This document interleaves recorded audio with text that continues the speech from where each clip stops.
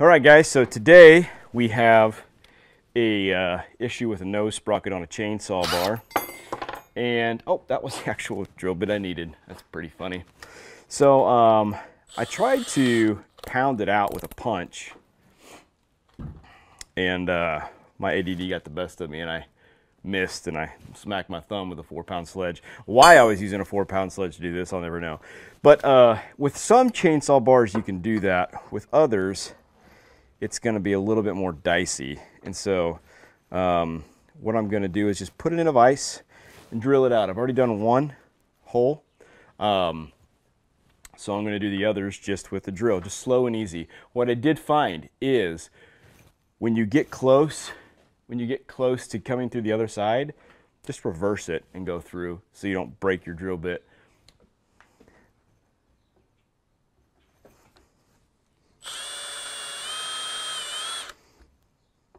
Let's get closer to center here.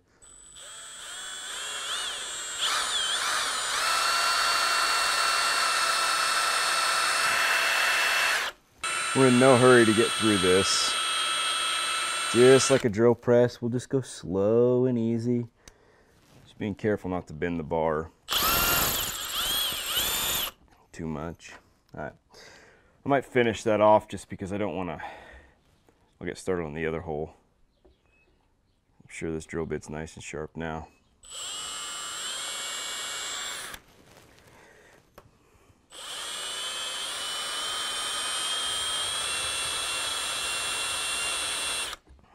We're going to stop that.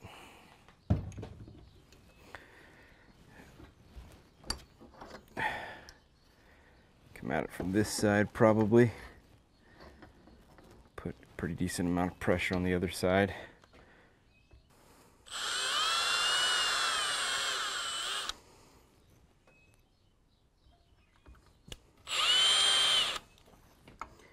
Now, why does it do that? Note to self, drill a pilot hole. Note to you guys, learn from my mistakes.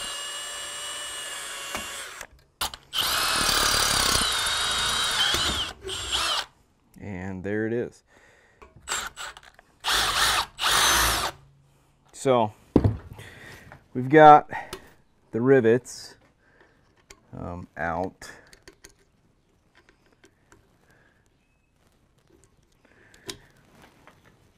You know, for the most part, they're out. You guys that do this all the time might be saying, you know, you dumbass, that's, you know, you're screwing your bar up by doing it that way, and could be the case. So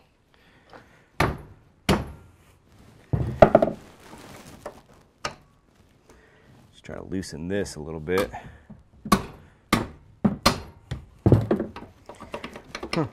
Just loosen this. It's this last one right there that's giving me grief.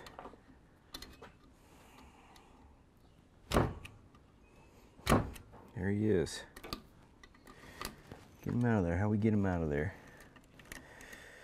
Well, probably could have wallered it out with the drill or used a bigger drill bit. So, I don't know if you can see that moving around in there, but it is definitely moving around in there. You know, Stihl could make a light bar just by removing the incredible amount of paint they have on these things. Bring it on. There she is. So we've already taken out the rivets. We've got the new replacement. This right here, no plug for Forester. This is not a paid endorsement. These are about, you know, $15 to $20 if you can find them on the internet. Replaces part number 3003-650-2551.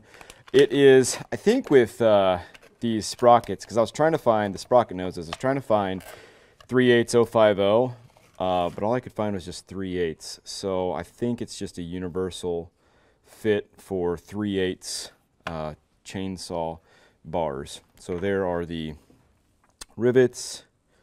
Take a little brush here and get some of that stuff out of there. Some of the garbage that was in there.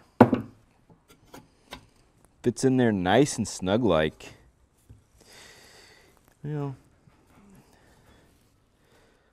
not really snugly enough. I will say that. Ooh, what I like about this is you can't see that. On the Stihls, they don't have a little greaser there. But on these, you do. Okay, so put these guys in here. Moving that one really kind of snugged these other ones up. We'll put a little, yeah, I'll get a new piece of tape. Put a little piece of tape right there. Keep them all in one place. I've got a little piece of, square tubing right there that we're using. I'm not sure how well that will work, but that's what I'm going to use. I'm going to turn this over so I get a flatter surface there. And now we're going to, the official term for this is swaging. Let me get another little piece of buffer steel here. Nice little piece there. Elevate it, piece down here to keep it level so I get a good solid surface. Now we'll just swage these in one at a time.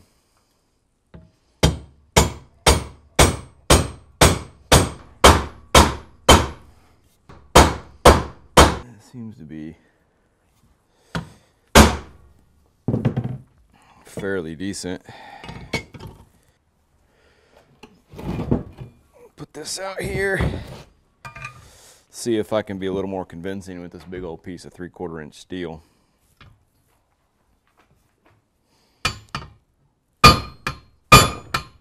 Dress it up so it doesn't look as caveman-ish. Yep. It's way better. It's much more better. Ready to rock. It's already greased. So, let's say we put it on a chainsaw, eh? So I run 3/8 050 on all my power saws. It's simple, easy to remember. It's, very good cutting combination, in my opinion. Now, an 036, in a lot of applications, will be able to host a 25-inch full house, in my opinion, in my humble opinion. But I'm going to put the old 25 skip on it because why not? Maybe I just want to keep it on. And so, as you can tell, on this particular side of it, the bottom side, it's got some wear. So what we'll do is we'll flip it upside down to give it an even amount of wear on both sides. Now this is a fairly new bar, and that is because, like I said, I switched a lot of my stuff from 063, 404 over to 3/8 050.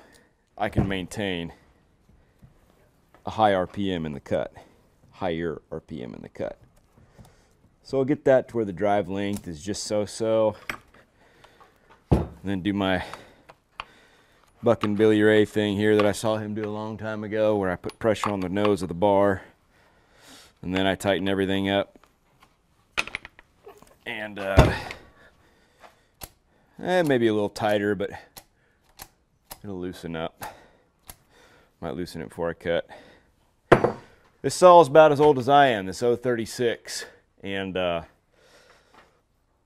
it's one of my favorite saws ever made. But there it is, new sprocket tip on a newer bar, 25-inch 3/8 050 skip chain running on an 036 that is 31 years old.